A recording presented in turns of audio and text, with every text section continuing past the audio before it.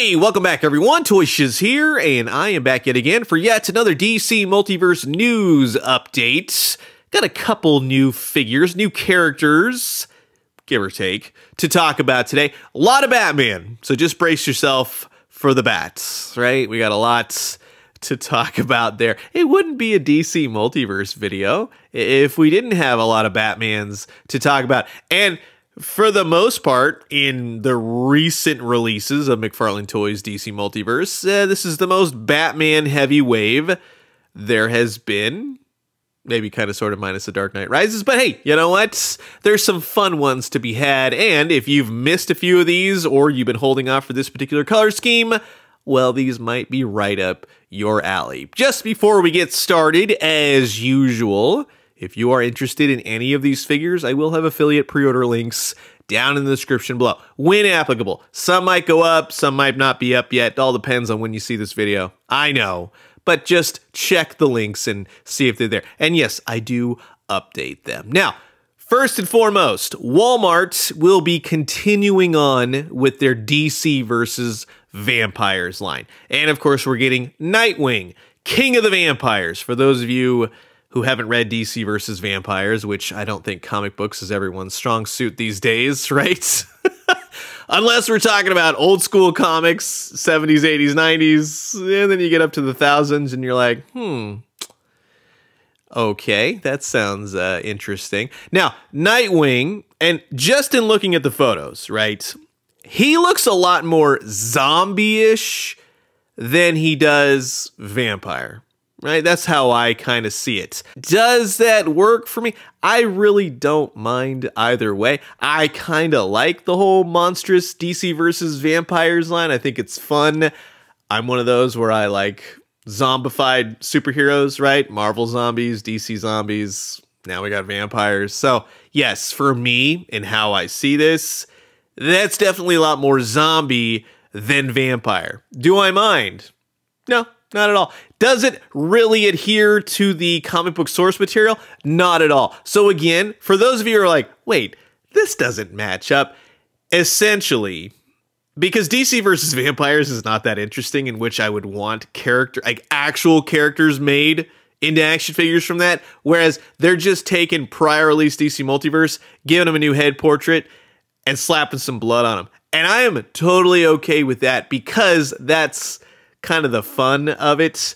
I don't want actual figures of DC versus Vampires, if that makes any sense. I just want zombified, vampirified heroes. There you go. So we're getting that Nightwing again, but hey, he's got a fancy new blood-soaked, teethed-out head with the heart of Bruce Wayne, I might add. That's cool. That's a nice touch. You could just say he's got a heart, right? But in DC versus Vampires, he punches through Bruce Wayne's chest and rips out his heart. So I guess that's a nod to that. Also comes with his Eskrima sticks. I don't know why. I can't stand the name of those things. Just call them his nightsticks or something. Eskrima sticks. I know that's what they're called, but it's just such a dumb name. Anyways, here's everything all packaged up, ready to go. Gold label, Walmart exclusive, coming soon. You'll probably see this very, very soon. There will also be another Wavemate 2, right, for the Walmart exclusive in the form of the Flash. I'm not going to post the photos just yet because it hasn't officially been revealed by McFarlane Toys, so just wait for that. But essentially, it's a gold label Wally West Flash, right? So stay tuned for more on that. Next up, we have pre-orders for the main line, which means it'll go everywhere. None of this I have to hop to specific stores and find it. Remember the SDCC blue Knightfall Batman, and then they had a subsequent just everywhere kind of release, but the San Diego Comic-Con one had a little bit of black on the mask, which is the superior one, just saying. It's really cool. Anyways, you have the gray and black Knightfall Batman. Who saw this one coming? No one, I'm sure. I know a lot of you in the comments like to write that. I totally called that. Yeah, I mean, for any Batman going forward in DC Multiverse, you'd probably get a blue one, a black one, a zebra stripe one. You get the idea, right? So, this Knightfall Batman, black and gray. Not much to say on this guy. It is a really nice figure. I think that it's a great body type for Batman. So that's really it. That's all the newness here. If you don't like the blue and gray, you got a black and gray. Although, what would have been cool to kind of update this figure would be to give them new parts and pieces, right? Instead of just doing a straight repaint, pack something new in the box. Give them an unmasked Bruce Wayne. That makes me go, I absolutely need this. Because to be honest with you, I'm really on a blue and gray Batman kick, right? Black and gray, sure, that's totally cool. And a lot of you are gonna go, oh yeah, that's my Batman, you're one, blah, blah, blah. It's just a black and gray Batman. Put something new in the box, give him a bat grapnel, but give him an unmasked head portrait, something like that to make those of us who have a million Batman go, yeah, I need that one now. So again, if you are interested in a black and gray Knightfall Batman, you could go and grab him with my links down below. Next up, Batman. We got another Batman. I told you this is going to be Batman heavy. We have the Detective Comics number 27 first appearance Batman. And I know a lot of people are already saying, yeah, why has he got purple gloves? Well, you've never read a comic book in your life, apparently. Yeah, this is what Batman looked like in his very first appearance. The ears, the purple gloves, not really the belt. There are things, again, where you're like, it kind of works. I see they kind of put together parts and pieces. So this is essentially going to be like the year 2 body type, right? The one that they did, the giant Hush sort of style, that kind of thing. I don't mind that for this particular look of Batman.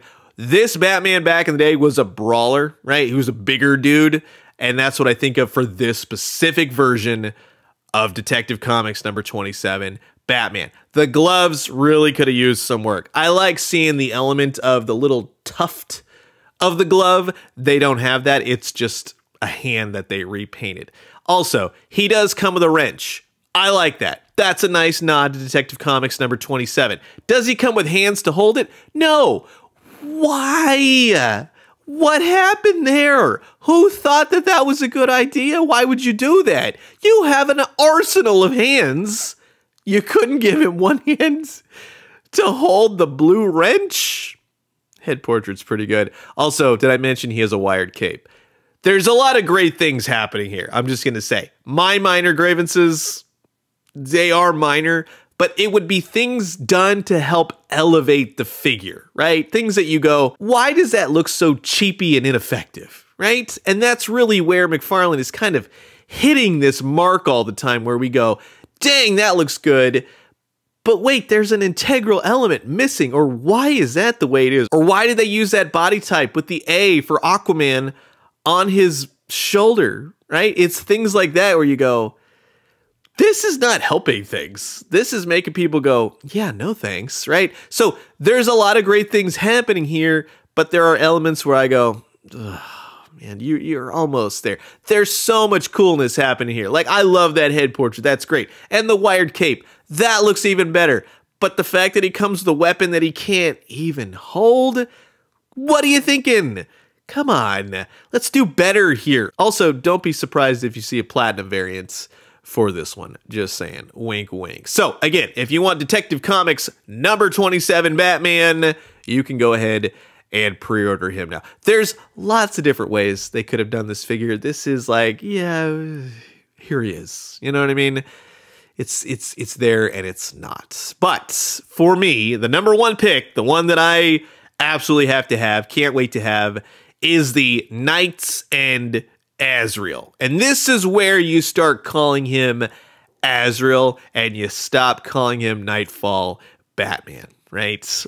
Just for me, at least. But this is when Jean-Paul Valley has gone off the deep end, right? He thinks he's Batman. He has perfected, quote unquote, his armor. He is so armored up, it making no sense anymore, right? So he gets into a fight. He's got the blue armor, right? Falls into fire, comes out, cleansed, water. You get the idea. And now his armor is red.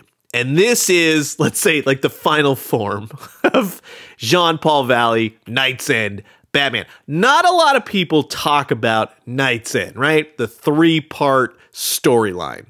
It's always Knightfall. I think that was the most interesting. KnightsEnd, it's a beautiful story throughout, right? It really ends and makes you go, that's why we need Batman. Like, you get it. It really brought people back to Batman.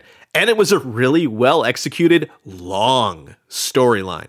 But you get a figure like this who is reusing parts and pieces from the Knightfall Azrael Batman, right? Of course. But it's all souped up now, and the photos are hilarious because now he just looks like a walking claw, right? An armory. It's really effective. I like the reds that they've chosen. I like all the gauntlets. I would say for the most part, they've nailed the costume, right? There might be a few elements here and there where you're like, this should have been painted, blah, blah. I think it's pretty good for a $20 figure. I'll give them that all day. And again, I like the big old claw wings on the back or whatever those were supposed to be back in the day. They just look cool to draw. So he's super armored up. The promo photo here is really funny. It's like you get figure and then you get like 6 blades to install on him. Again, parts and pieces to add to this, extra hands, or an unmasked Jean-Paul Valley, right?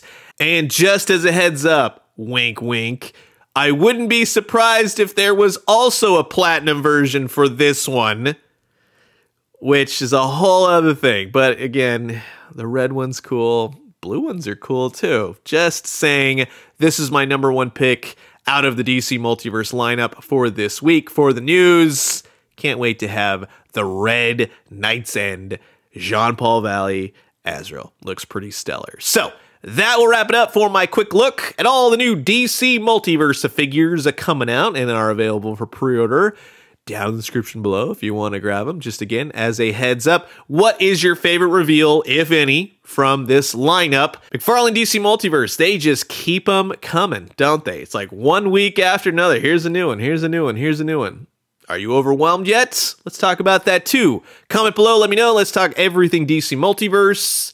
And I'm going to leave you guys with that. As always, drink some great coffee, eat some great food, but most importantly, remember, when it comes to Batman, no one outmatches Batman with the Batman, because Batman, well, he's Batman. And when you Batman, let me know what you Batman. I'll talk to you guys soon. Batman.